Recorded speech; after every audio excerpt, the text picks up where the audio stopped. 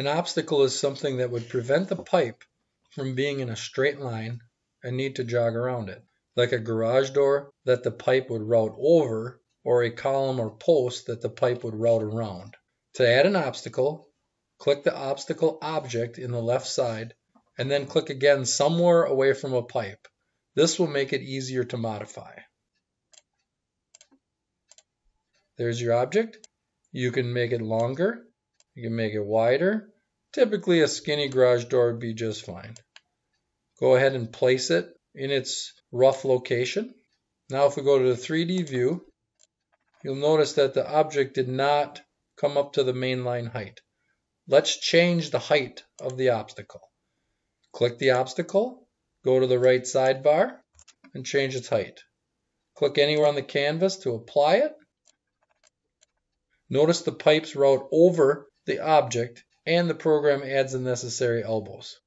Return to the drawing. If you want to delete your object, click it, hit delete. Let's look at the 3D. Notice that your pipes are still routed over the object. You will manually have to click this section and return them to the original position. Notice the route over has been taken care of.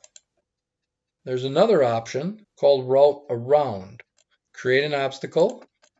In this case, I'm going to make a column that's small. Click its sides.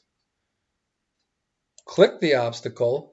Notice the original default was route over, like a garage door. But now we're going to manually change it to route around in the right sidebar. Drag it over to a location. You can have as many of these as you would like. And change its height. Click on the canvas. Notice now the pipes are routed around your column. The program will add the necessary elbows to accommodate. To delete this, click the object. Sometimes you may have to zoom in a little bit to get it closer. Delete it. Notice that the pipes are still routed around. We manually need to delete these. Click a pipe, hit delete in the right sidebar, and continue until they're all gone. Now drag the connecting points together, and you're back where you started. That's it for obstacles.